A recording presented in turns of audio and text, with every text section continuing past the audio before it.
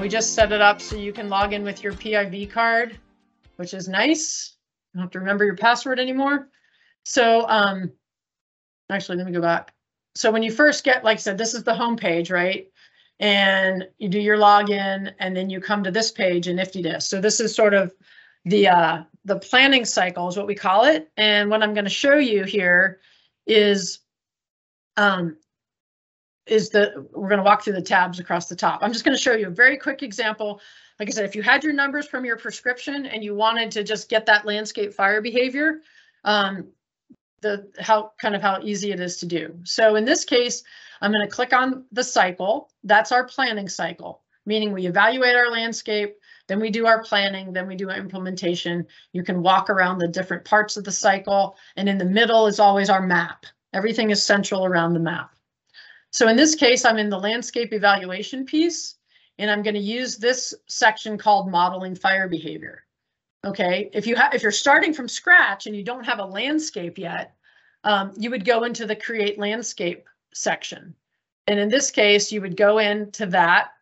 You'd find your area on your map. I'll just go back to my, I'll just go up here to like around Boise. I'll just pick a place I'm familiar with. It'll be easy for me to navigate. And now I'm ready to just go get my landscape. So say I'm working up here outside Idaho City. You can change layers in here to Google Earth imagery if that's something you like better. You know, kind of depending on what you're after. We've got a whole bunch of other map layers. So this is sorry about that. This is Highway 21 headed up out of Boise. So let's just say I want to grab a landscape up here and just start fresh. So you can see in IFTDSS, you can do it two ways. If you already have a shapefile for your burn unit, you could go ahead and use that shapefile, and that would make the landscape around that shapefile, or you can just draw a box. So in this case, I'm just going to draw a box, and you select the tool here, you draw a box, and then you pick which land fire data you want. In this case, we've got choices from 2012 all the way to 2020. And you can pick 40 free models or 13. If you still want to use the 13, that's an option. And then you pick the folder you want it to live in, and you give it a name. And then you hit go, and it's going to go out and get the land fire data, just like the first couple slides I show you. So once you have land fire data, now you're ready to run a model. So I'm going to go back to my cycle. And in this case, I'm going to run a fire behavior model. In the drop down up here, we've got three choices. I think for the most part, for the burn plans, the basic fire behavior is what we're all after. Like I said, that's the behave version. And you're just going to say create a run. Then you're going to pick that landscape that you just drew with the land fire data. That's the starting point. In this case, I'm going to grab the one I used in my example with my slides. And then I'm going to start entering my inputs. And you can do two things. You can just go through these inputs like this: wind speed, 15 miles an hour, wind direction. Let's say it's straight out of the west. I'm just going to use the default crown fire stuff for now. And then my fuel moistures, just like you would do in behave. So I think the moderate prescription for that one was 1 hours were 7, 10 hours were 8, 100 hours were 9. Herbaceous are, let's call it 90 and 120 for our fuel moistures. Same things you would enter in behave. Give it a name. So we'll just call this Stinson Creek moderate. Naming things is really important so you can find them. Test, and I'm going to say save and run. Off it goes. That's all you have to do.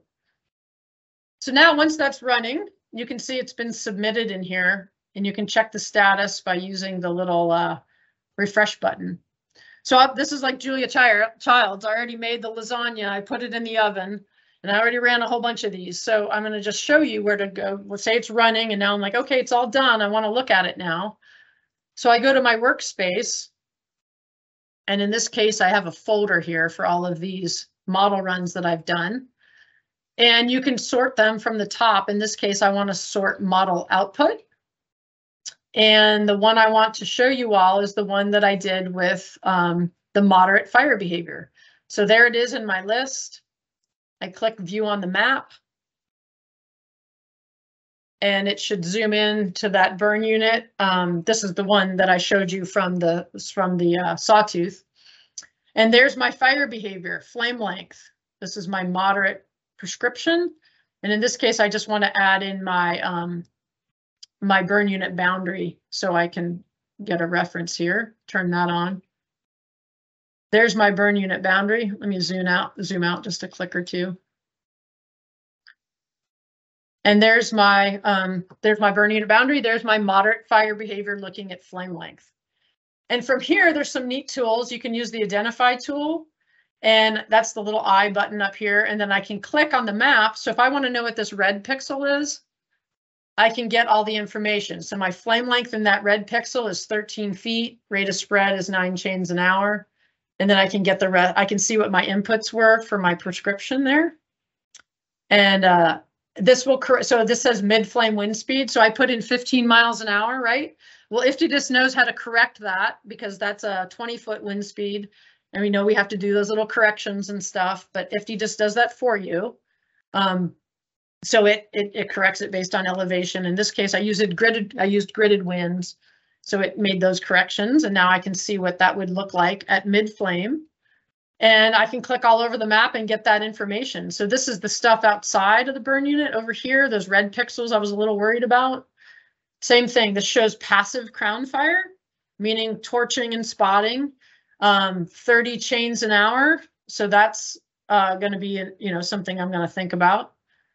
So, and then what I can do from there is once I look at that, I can turn that off. This other little tool is called the little swipe tool. If you turn that on, you can say, okay, now I want to swipe what's underneath. So I want to see what the base map is showing me underneath there. So in this case, I can swipe the tool up and down.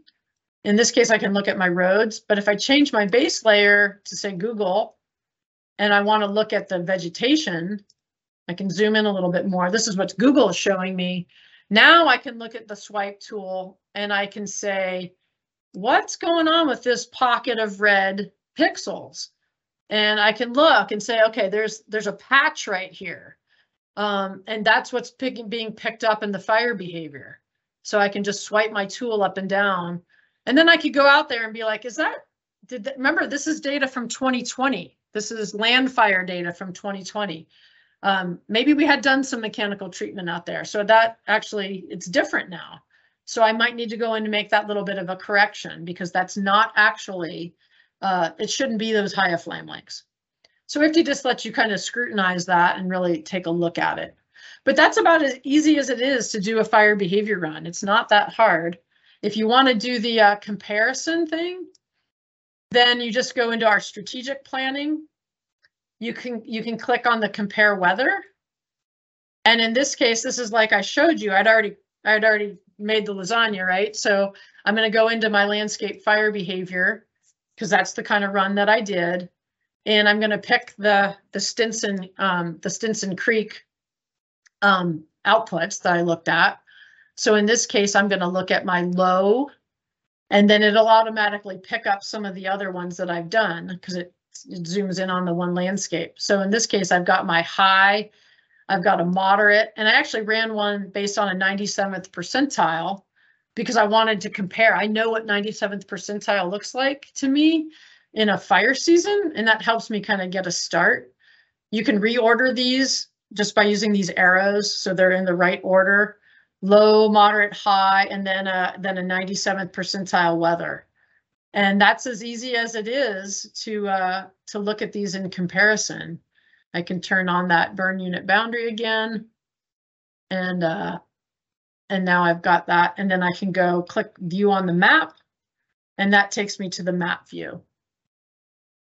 So that's pretty much it. Once you run each of your prescriptions and you've got them in there, then they're ready to be looked at. You can start scrolling around, clicking on the map, comparing things, turning the layers on and off, looking at your values, all of that kind of stuff. So we've got all of that tucked in here under your layer list. If you want to add layers, you can go in here, and these are all your choices to add layers and stuff. So hopefully that gives you a quick little snapshot of how that all works.